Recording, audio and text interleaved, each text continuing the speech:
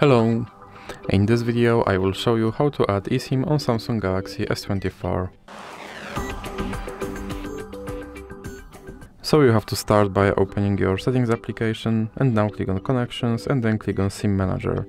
Now click on add eSIM.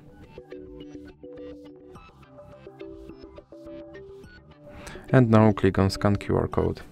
And now you have to scan your QR code. And now you have to enter your verification code.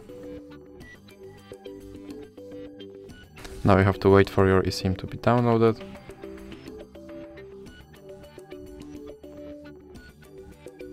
And now, as you can see, my eSIM is added and it is active. So that's it for this video. If you liked it, please remember to leave a like and subscribe.